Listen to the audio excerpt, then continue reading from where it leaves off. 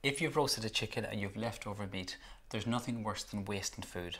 And you can make so many interesting dishes, whether it's a sandwich or a wrap or even a chicken curry. I'm using some leftover chicken here, and also with the carcass, take the meat off.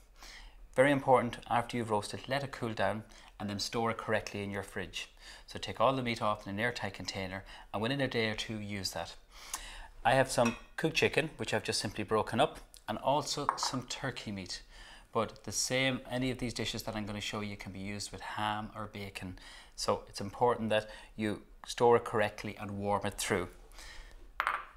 What I have here is some pasta, and I've just simply boiled up some pasta, a touch of cream, some mustard and some herbs, and of course some garlic, and then just added in the cooked chicken.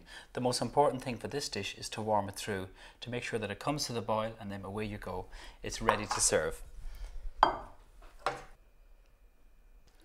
So the pasta I'm using is rigatoni pasta, but you could also use cooked chicken in a risotto. Also, I love it in a soup. It's lovely and light with lots of vegetables and stock. So just scrape that in. And then you have a lovely sliced onion there. It smells delicious. Also, another dish that I've done is a frittata. And this is basically like an omelette. There's eggs in it, and I'm using quality assured eggs. We have also some cooked ham and some cooked chicken, roasted peppers, and just cooked in a pan, finished in the oven with some herbs, and then served with a salad. And they're two very quick, simple, but yet delicious dishes using some leftover meat.